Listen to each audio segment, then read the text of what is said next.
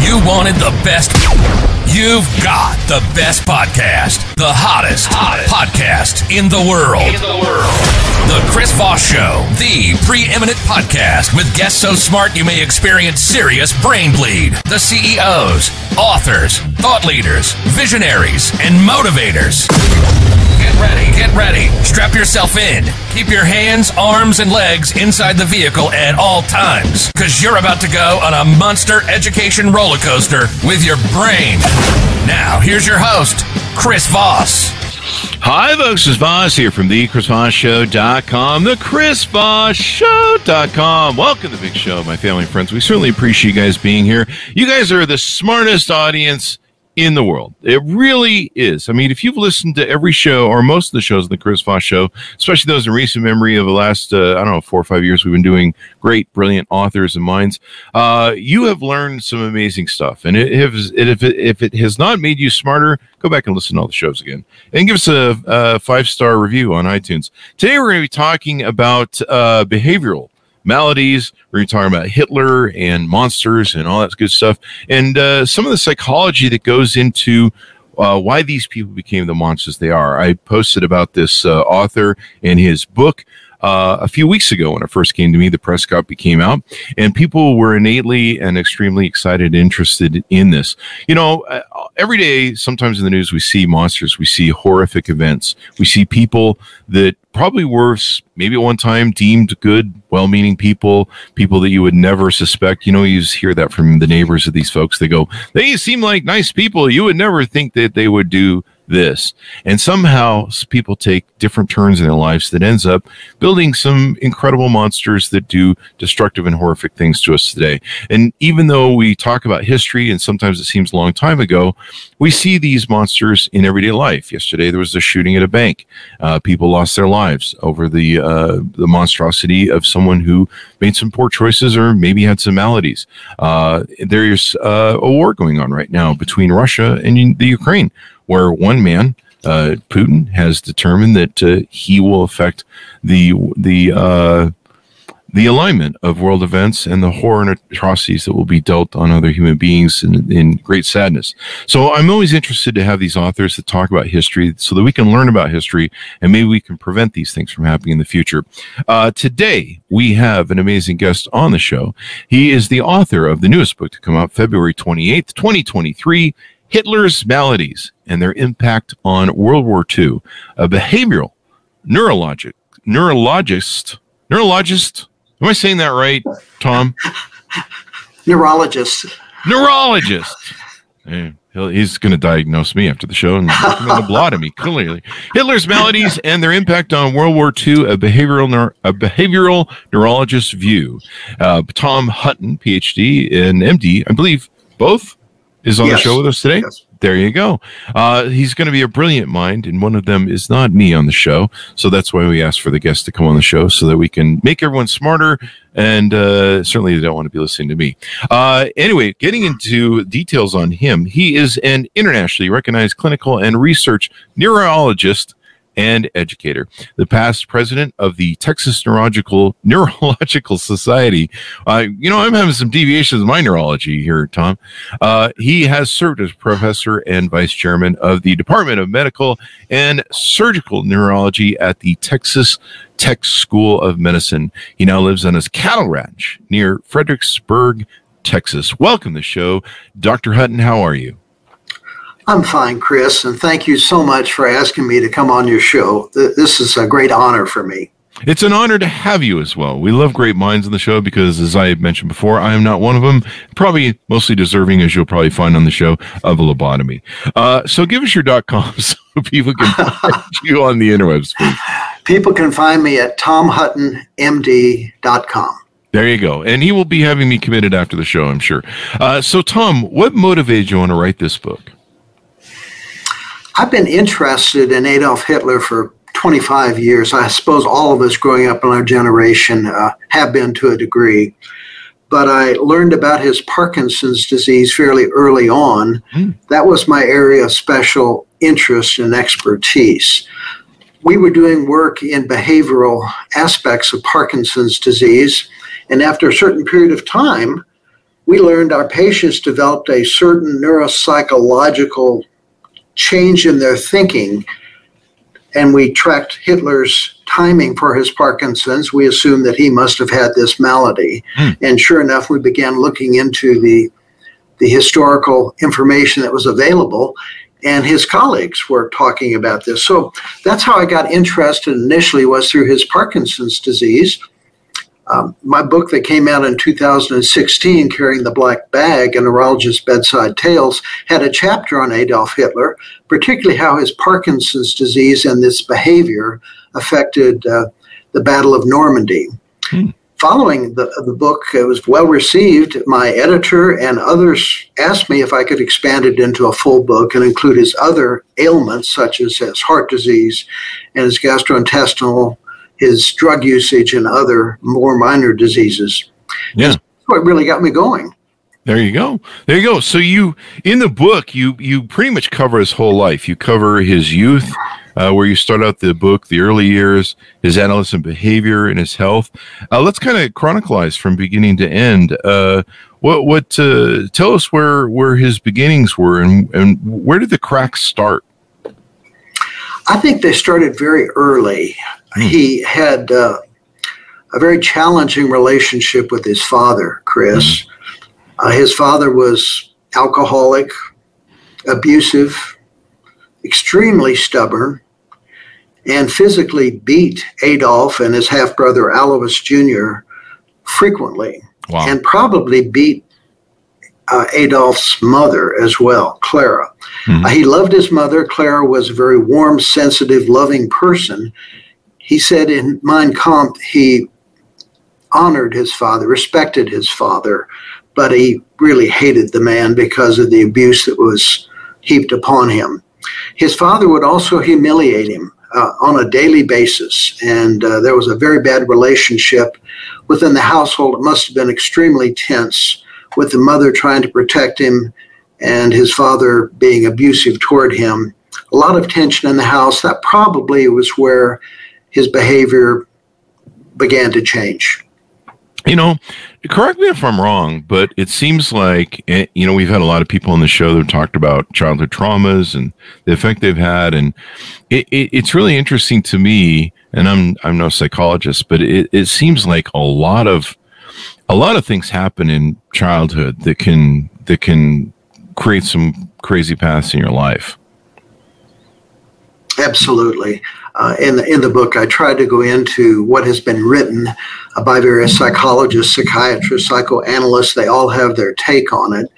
And probably a constellation of findings come together and explain why he became so affected and became so grandiose, so narcissistic, even as a youth.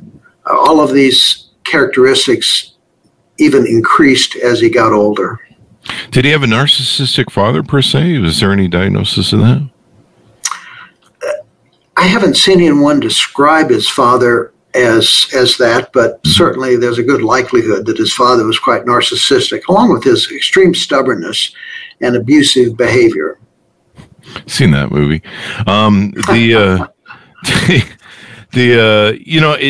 Narcissism kind of gets kicked around. I do want to say, there's narcissistic tendencies, and sometimes someone isn't a full-blown narcissist, right? They just might have the tendencies of it.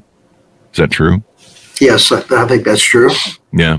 And it's interesting how we mirror, when I grew up, there were things that I didn't like about my father. And I said, I had kind of a don't do as he did. But in the end, there were a lot of things that I adopted without even realizing it, and a lot of his traits that I didn't like. And I didn't learn till they exhibited themselves, sometimes with my own children, which were my dogs, that I was handling things in the same way he was, and not healthy.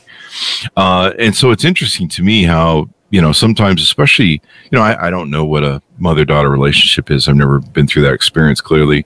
But a father-son relationship is a very interesting relationship, and how, I think books have been written, probably psychological papers have been written in that whole relationship between a father and son, and the dynamic that goes through the span of our lives. Yes, I think what you were saying about the relationship with your father was also true of Adolf and his father, Alois Sr. Yeah. They just like oil and water, they just didn't mix. Yeah, and I think a large part of it is, and I think this is just obvious to everybody. I mean, you spend so much of your time around your parents, and so you mirror who they are, and you develop who they are. Even though you're like, I don't want to be like Dad doing this. He seems like he's not the best at it, but that's who we become. We seek our relationships that do that. So, what are the first cracks that you start to see with him? I mean, certainly growing up in an alcoholic environment, an abusive environment, as a child, you're always trying to figure out, why does someone love me? It really puts you on the ropes of a boxing ring, and you can't, you're not equipped usually to understand, well, Dad has a problem and this sort of thing. Where does he go from there? I think it can be seen in his schoolwork. He did okay in elementary school, but shortly thereafter he began having troubles. He was obviously bright, but he didn't apply himself, had to repeat several grades. Finally, when he got to high school, real school, he dropped out that last year, and so he didn't even have a high school education. And that was really because he was not getting along well with his teachers. He was doing pranks. He was very unpopular. He was a loner. Didn't have many friends at all. One friend really stood out. So he was having more and more problems in school, which is usually where the behavior starts.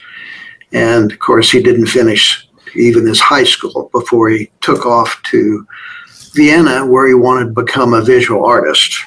Mm-hmm. And so he wanted to become a visual artist. That's kind of interesting, because usually that's a very emotional thing to go after. It's not a very masculine, logic, and rational thing. It's kind of interesting that he would go after that. It is. He always wanted to be an artist, and that was one of the major topics he and his father fought over. His father wanted him to be something like a customs officer, some sort of official, but Adolf just couldn't see that. He wanted to be an artist, and he did have talent. His teachers commented on his artistic ability.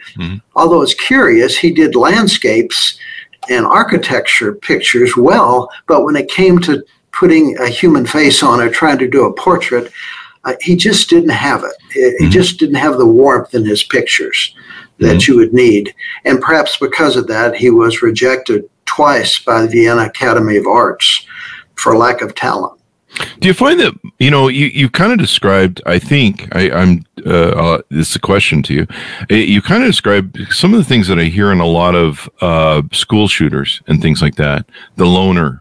Yes. The person who's isolated, he has trouble, especially in adolescence.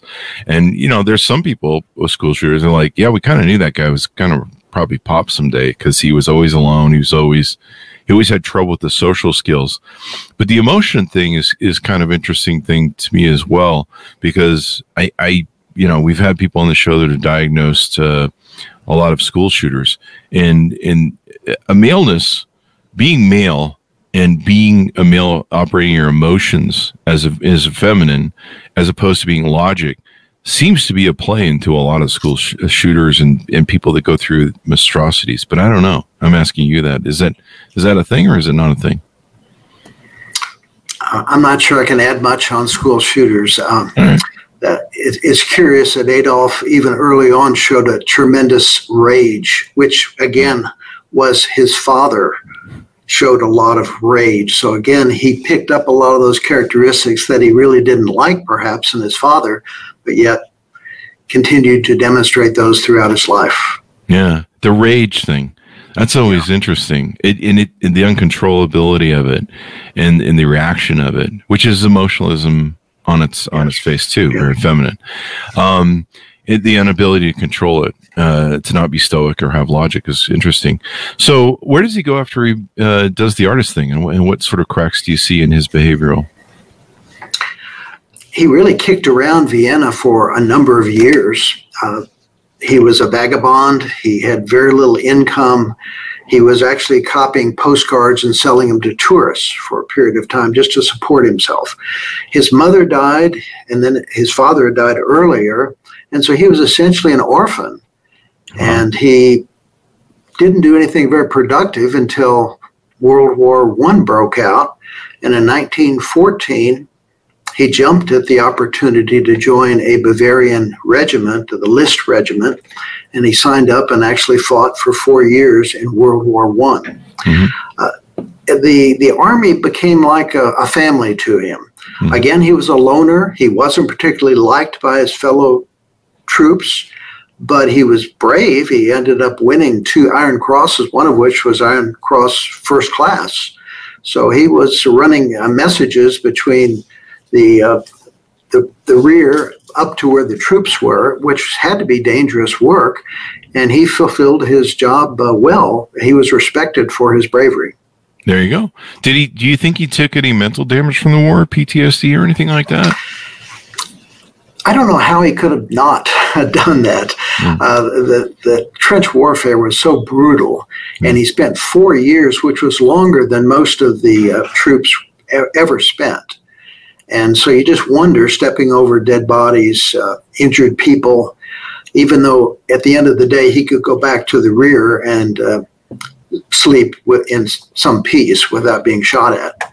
Yeah. I mean, that World War I was horrific. It was almost hand-to-hand combat sort of thing, and trench warfare, as you said, and it was just moving from one trench to another. And it wasn't like the sort of wars we have nowadays where we, drop bombs on you with a drone. You talk in the book about how, I think this is something people have always been interested in. Did Hitler have Jewish blood? It is. There's a question about his grandfather. Alois's father, was he Jewish? And the historians are split on that, Chris. I tend to think the evidence may be slightly stronger that he did have a Jewish grandfather, but it's uncertain. But at least Adolf was worried enough about it throughout his life that he launched several investigations. So it probably affected his behavior, whether or not he had truly was Jewish or not, I don't know. It sounds like he was fascinated or intrigued by it, or maybe he was concerned about it or something? Very concerned about it. Very concerned. He developed just virulent anti-Semitism, actually, when he was in Vienna, first time he had exposure to a large Jewish population. And even when he was in Vienna, and certainly in Mein Kampf, he's just a virulent anti-Semitism comes through. That possibly is because there were a lot of Jewish students and professors at the academy, and he was rejected in favor of not only Jewish students, but other Austro-Hungarian immigrants that were coming in from the hinterlands into Vienna. And he became very, very angry again, raged about that. Didn't think those people should be trained. They weren't German. They didn't speak German. The usual sort of tropes that he developed. It's interesting to me when people are loners, when they have trouble socially. I've seen this close by in incels. They tend to take their self-loathing and turn it into some sort of external hate.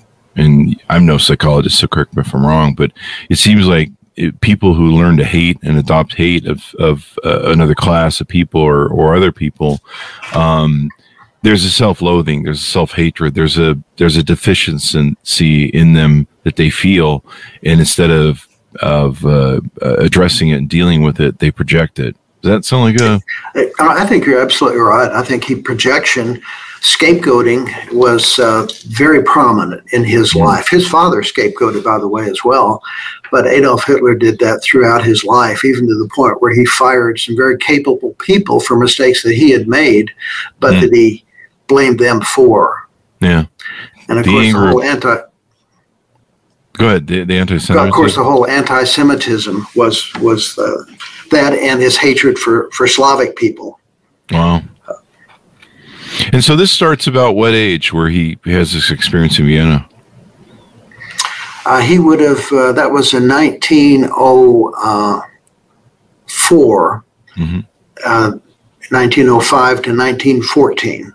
So he spent about 9 years in Vienna, pretty much as a vagabond, working various odd jobs.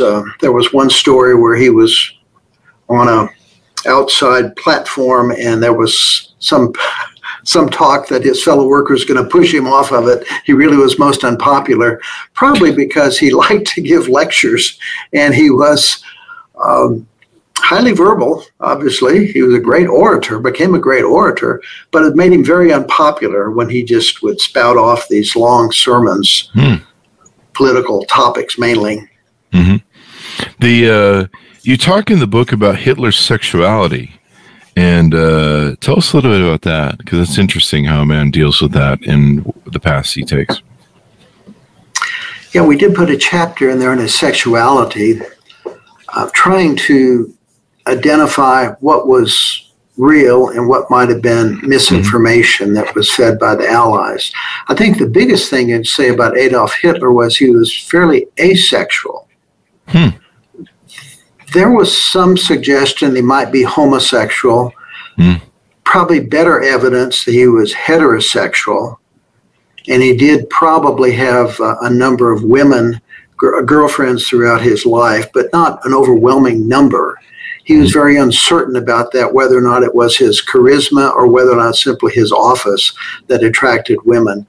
But he turned out to be a very poor choice for a boyfriend. Most of these women ended up committing suicide or attempting suicide. Jesus. So that's never a good sign if that's not a very good sign. Not very supportive. Let me ask you this. Did he have did it take him a while to get into relationships with women? Like a lot of these loners and people we see nowadays that have problems very early on in like high school, you know, they don't have girlfriends, they have trouble. They don't really kind of get into the whole sexuality and girlfriends until later in life. And even then they're not well liked because no one else likes them in it either. Yeah, it did seem to take him a while. He didn't have any girlfriends growing up to speak of, or in Vienna that we're aware of. Then he had a relationship with his second cousin, put her up in an apartment when he was now in politics. And perhaps other than his mother, the only other woman he really loved. And she committed suicide, or else there were some rumors that perhaps he had her killed. Wow. Perhaps because she had gone out and with a Jewish man. So yeah, the fear of loss, right? You find love in the fear of loss. I mean, like Jeffrey Dahmer sort of thing, where you find love and then I've seen that with like mother abandonment or father abandonment with children. They have a hard time if they get into relationships and that person leaves them. They struggle with it. Very interesting in the psychology of it, and most people, I think, they get into relationships with the opposite sex or, whatever their proclivities are for the other. And they develop those early on and they start learning behaviors of hopefully they're healthy and getting along with the opposite sex or the other person. And it's interesting to me, like you see a lot of school shooters and stuff. They don't do that in high schools. They're loners and they don't have girlfriends. They don't have, they've kind of just, they're struggling to, I guess, adjust socially when it comes down to it. Yes, I think that's true. He had a hard time dealing with women. He could be charming in a small social setting, but he really didn't, he was a misogynist. He really didn't think that women should be in politics. The reason he liked Eva Braun was she was pretty empty-headed, and he could just completely forget about the politics. There you go. And that played, well, I don't want to assume this because you've done the research. My understanding is, when the Nazis came to power, this whole familial thing, misogynist sort of nature, they were, they really promoted the family sort of element. There was this whole pushback to traditional family values and having a wife and kids and stuff. I was watching a documentary on this recently. Did that play into his misogyny or his anger at women? Maybe because he picked so many girlfriends. One of the problems with having childhood issues is you pick bad people that aren't healthy in their minds either. Especially if his girlfriends are committing suicide, that's probably a sign that he's a bad picker people, or he picks people who are a mirror of his psychological problems. But did that play maybe into? Am I correct there that the Nazis they kind of my understanding is they went against sort of feminism, and they went against Nazi or the homosexuality very so. and LGBTQ stuff. Yeah, very much so. They were very misogynistic. That's one of the things he liked. They were very anti-Semitic. Of course, he liked that as well. They were very pan-Germany, Greater Germany. He'd become a nationalist after World War I. And so, and they were very much against the Treaty of Paris that caused Germany to owe $5 billion. And so the party that he initially spied on for the Weimar government had that as its platform, and those were all features that were very appealing to him and very misogynistic. Again, there were no women within the party with any sort of responsibility. Yeah, I saw this documentary recently. I don't know how I tripped into it, but it was one of those. They talked about how the Nazis started promoting the national sort of image and how everyone should have kids and babies, and they actually were doing some sort of baby making or baby having promotions sort of thing. Yes, going on. And so it was like, hey, let's breed the nation back to whatever. That was part of his eugenics thing. They felt as if they had lost the cream of the crop in World War I, and so in order to fill in, they strongly encouraged the women to have lots and lots of babies. And of course, that even gave rise to the Lebensborn movement in World War II, where the SS troops were trying to breed as many young Nazis as they possibly could, and then to put those babies into the homes of Hitler supporters to raise. So it was eugenics movement was very large. Hitler was very much in support of eugenics. Yeah, and my understanding is he got that from us, right? Henry Ford and Charles Lindbergh, I think it was, wasn't it? Yeah.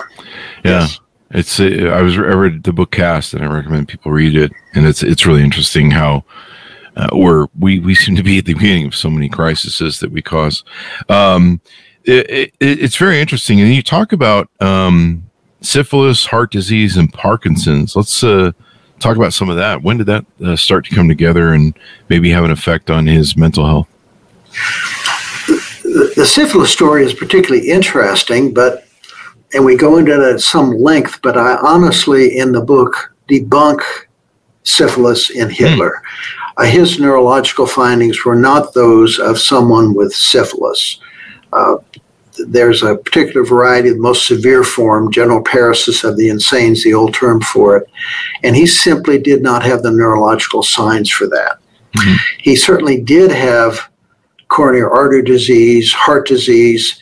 That occurred when he was still in his 40s, and when he was at the Berghof, he would like to climb up from his Berghof residence up about 1,500 feet to the house that was there, and he would get this crushing chest pain. Mm. And there's several examples of him suffering what almost certainly is angina. We don't recognize it as angina. And so he knew something was wrong. And he was a fairly young man at that point, as I say, in his late 40s. His Parkinson's disease also came on when he was in his 40s, probably about 1933, 1934 were his first sign of Parkinson's disease. And these times are important because even though there was no treatment for coronary artery disease at the time, or no treatment really for Parkinson's disease, this was pre-L-DOPA era, so that people would live only 8 to 10 years, typically with a diagnosis of either heart disease or Parkinson's disease. I think that's relevant later on as to why he attacked the Soviet Union in 1941 rather than delay it until they were better prepared for war. Mm-hmm. There's that famous movie, I don't know if you've seen the meme where Hitler's shaking with his glasses as he's taking them off. And I've always had the perception that was rage. Maybe the portrayal is that he had Parkinson's. Did he have any of the sort of experience of Parkinson's with the shaking and stuff eventually? Oh, very much so. Yes, it began initially in his left hand. Not shortly thereafter, went to the right side. He was very tremulous in his hands. Became very slow. Became stooped. His facial expression went rather blank. And so there are some videos, particularly later in World War II, when the censorship was breaking down, and a few videos slipped out of his Parkinsonism, which I think it's been known for decades that he had Parkinson's disease. So was he aware of that diagnosis, or was he just pushing through it and not aware?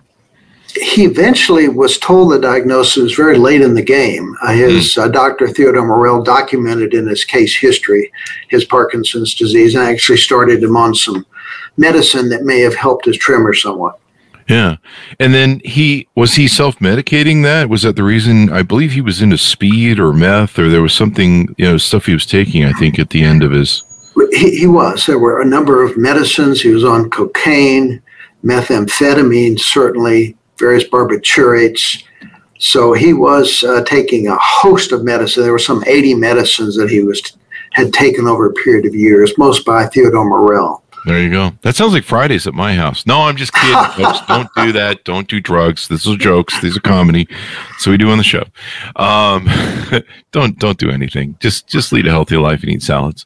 And that was interesting because I think he got pretty deep into it, where he was pretty much operating on drugs all the time, wasn't he? He was. Morell was abetting this. He was shooting him up with methamphetamine, and then at night when he came down, he took the barbs to slow him up.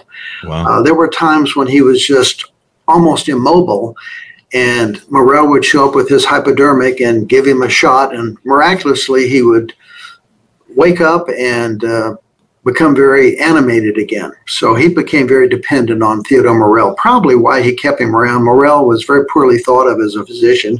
Wow. He really didn't have any specialty, any special training. He was seen as a venereal disease doctor and was brought there for other reasons, for a friend of Adolf Hitler's, Hutton, his photographer. But they hit up, became friends, and I'm sure they had something to talk about, having both served in World War I. And so he became his trusted medical advisor. So it appears that he kind of starts having a stack of stuff. You got PTSD, you've got childhood trauma, you've got relationship issues, you're mixing cocaine and meth and God knows what. And then you got Parkinson's disease on top of that. That sounds like a combo for a lot of fun on a Friday night. I am convinced, Chris, that his poor health impacted his performance, especially later in the war when things were going so badly and he was getting worse in terms of his Parkinson's disease and his heart disease, and the medicines were increasing drastically.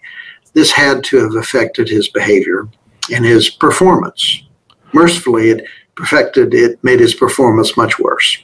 Yeah. And I imagine the horror of the monster of him wanting to exterminate Jews and everything else. I imagine a lot of this played into that.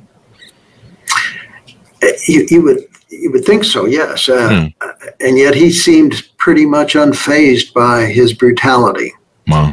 I think he was psychopathic in that regard. He just sociopathic, just did not have good feelings for the empathy, understanding of other people's hurts. Is there a lot of psychopathy that you find? We see this in criminals a lot. Their attitudes towards other human beings and their dismissal of seeing other people as human. Sometimes the victimization themselves. A lot of that we see from childhood trauma and different issues in childhood. To me, I believe emotionality too.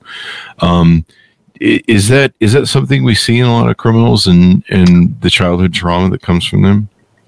Yes, the psychopaths, sociopaths, very common among criminals. They just don't seem to react in the same way as people who have a conscience. Is there a connection to how they're raised and the experience they have as children? There has been a lot written about that. I probably should defer to a psychiatrist rather than a behavioral neurologist on that. I'll ask my psychiatrist when he sees me later today. Okay. There you go. What haven't we touched on that you'd like people to know about the book that we can tease out some more? Well, I think an interesting question has always been asked by the historians: why did Germany break the 1939 non-aggression pact with the Soviet Union and attack in June of 1941? And there are some arguments that, well, maybe the Soviet Union was particularly vulnerable because, after all, Stalin had purged the officers' corps. Yes, that's true. And Germany was getting the resources they needed from the Soviet Union somewhat more difficult. And the U.S. was beginning to rearm and were supplying Great Britain. I think, on the other hand, though, when you look at how Germany was prepared, they didn't even have a full complement of conventional weapons. The wonder weapons, which they eventually developed, they didn't have in 1941. The V-1, V-2 rockets, the sound-activated torpedoes, the jet bombers, jet planes. These were clearly superior to anything the Allies had. So the question is, what if he waited 3-4 years before he attacked? Clearly that was his plan. Mm-hmm. That's where he was going to have his Lebensraum for the greater German nation. But I think, Chris, it's at least in part because his health became it demanded that he attack early. Had he waited till, say, mid-1940s, he wouldn't have survived in all likelihood. He could find out his life expectancy with heart disease and Parkinson's disease. The German doctors knew that, even though they couldn't affect it. Mm-hmm. So that I think that was a factor, a medical imperative, that he start the war early. Of course, he was such a megalomaniac, he didn't think anyone else could lead the war except himself. Yeah. And if he was able to win the war, then people after him could carry on. And there's a lot of lessons in the attack that he launched on the Soviets.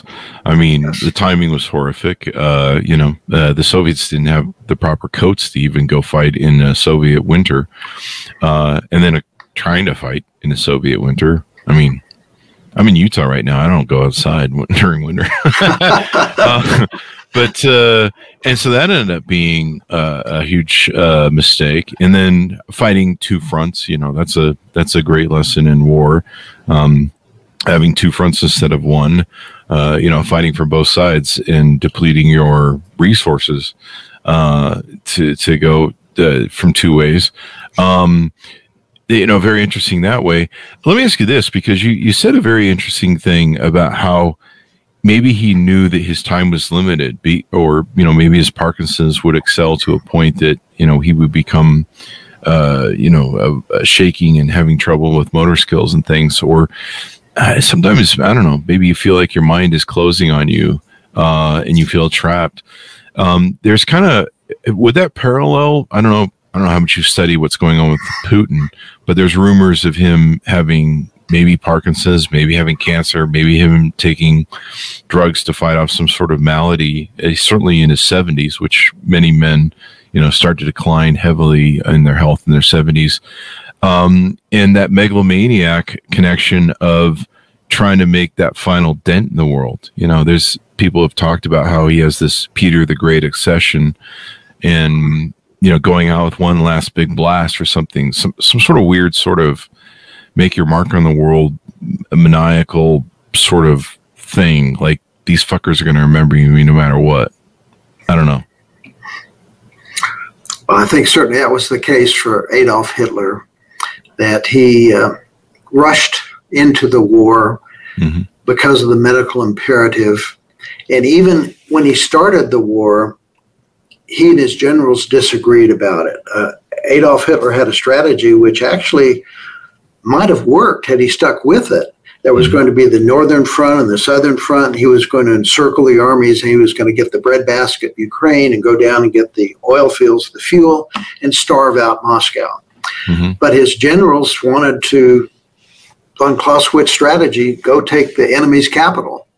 And so, uncharacteristically, Adolf Hitler compromised. with all three objectives. Leningrad was one that he was also going to do along with the southern attack. And he compromised, but interestingly enough, he had told his closest advisor he was going to cancel that attack on Moscow and just go with the northern and the southern. But something happened then in August and September that took him out of the planning room. He developed 2 acute gastrointestinal illnesses. The first one was probably a bacterial dysentery, which really laid him low. He had irritable bowel syndrome his whole life. Maybe that made it worse, but it took him out for about a month. As he was recovering from that, then he appeared to have a gallbladder attack that took him out for another month. As a result, he didn't cancel that third attack on Moscow, clearly overstretching his army. And so I think his GI illnesses, even though they were fairly brief, had an impact on that campaign, major impact. Maybe you want to play catch up, or maybe you know, interesting. You know, there's a parallel there to the Russian, the Ukraine invasion, where they tried to cut the head off and take the capital, and they stretched their things too far and underestimated horribly what happened. And you know, I think everyone around the world anticipated that they would be able to pull that off within 3 to 5 days, and the failure of that has had an impact on the war and how we strategized it. So it's interesting, those similar parallels that you have there. It really is. There are a lot of parallels there. Yeah, a lot of I love strategy and war and trying to understand things. But I think the picture that you paint that's so great in the book is, you know, a lot of people study the strategy of the military and the war with Hitler, but you know, once you merge that with his maladies and his psychological things and the drugs and the other things that are happening to him, you know, that paints a much bigger picture into the cause and effect of it all. Well, thank you, Chris. That's what I was really trying to do. Is his medical problems really haven't gotten that much attention. There have been some books written, but mostly they're rather turgid volumes, not accessible by the usual reader. And so I wanted to try to put this in language that was understandable while putting in the history. There's a lot of history there. And I think together it tells a broader story, and it helps to make more sense of it. Yeah, it definitely does, to give a broader picture. Anything more you'd like to tease out on the book before we go? Only one thing, Chris, if I may. Please. Historians have been afraid to even talk about his illnesses for fear that this would somehow reduce his culpability. I don't think there's any reason in the world that it would reduce his culpability. His anti-Semitism, his grandiosity, his cruelty, all of these were characteristics that were developed decades before he became physically ill. Mm-hmm. I think his illnesses impacted his performance, but they didn't cause his cruelty or his anti-Semitism. Mm. So I would just like to make sure that no one leaves this thinking that this in any way reduces his culpability for his evil that he foisted upon the world. There you go.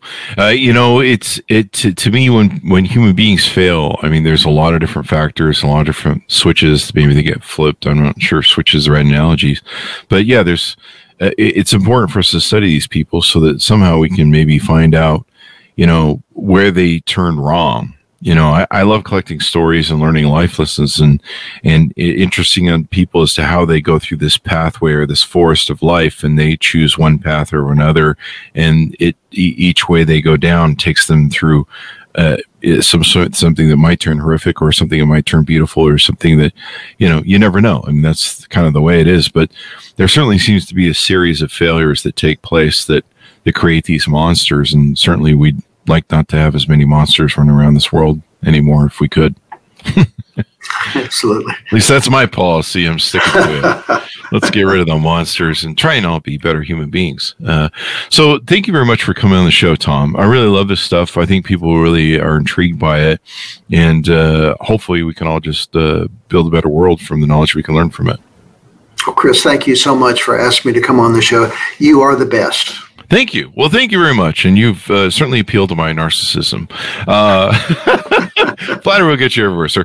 Tom, give me your .com so that people can find you on the interwebs, please. Yes, it's tomhuttonmd.com. There you go. Thank you very much, Tom. Thanks so much for tuning in. You guys are the most brilliant audience in the world. See how I played that into that? I'm trying to prove their narcissism as well. It's like, I listen to the Chris Voss show. Buy your shirts online or whatever. I don't know. There are shirts online. Anyway, guys, go to youtube.com/Chris Voss, goodreads.com/Chris Voss, any place you see us on the interwebs, or the book where fine books are sold, Hitler's Maladies and Their Impact on World War II, a behavioral neurologist. You know, it's the behavioral part that screws me up. Behavioral neurologist view, available February 28th, 2023, wherever fine books are sold. Learn about this stuff. History is always done, and you probably have a special on the History Channel. They love Hitler. They don't love Hitler, but they like playing stuff about him. And I think that's what intrigues so many people is trying to figure out, what the hell went wrong. So there you go. Thanks for tuning in. Be good to each other. Stay safe, and we'll see you guys next time. And that should have us out, Tom.